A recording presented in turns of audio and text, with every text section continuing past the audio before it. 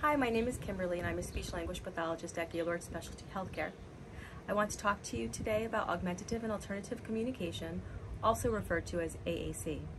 AAC is use of tools to support communication in individuals who cannot utilize natural speech or language skills to express themselves. Some examples of individuals who could benefit from AAC are brain injury, multiple sclerosis, stroke, ALS, intubation, and tracheostomy. Augmentative and alternative communication is comprised of various systems and is broken down into different categories.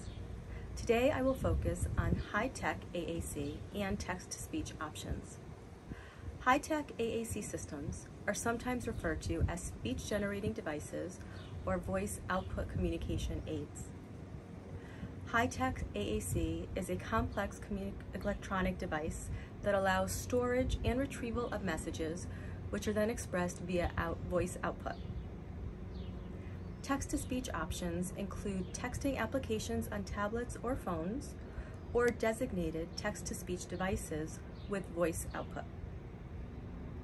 AAC tools can be used to support a person who has difficulty communicating during different times of the day or during just a specific phase of an illness.